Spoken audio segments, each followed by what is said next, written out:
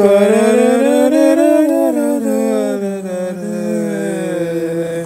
any of you guys recognize Zer0, yeah, she is one of the most popular Sonic media creators out there, but is also known to have a pedophilic side, as I didn't notice throughout a few years.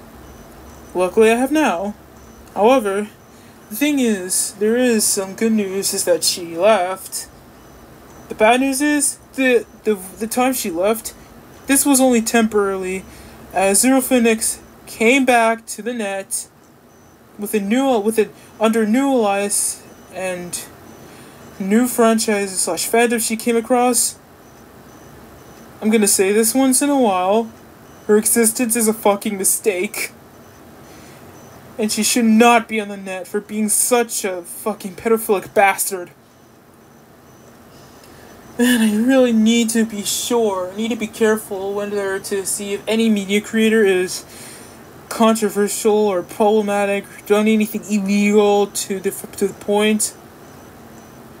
Otherwise, I'll be nothing more but a piece of shit if I haven't had any beliefs within others. Again, please don't support Zer0, even her under her new aliases. I know they're the same person, but seriously, her existence was a fucking mistake. There's no way you'll ever go to the Green Hill Zone casual, meeting up the Blue Boar, because Sonic's like a teenager before Sega deconfirmed his age. You get the gist? This pedophilic Brunei Sonic artist. Man, if only I haven't interacted with this bitch.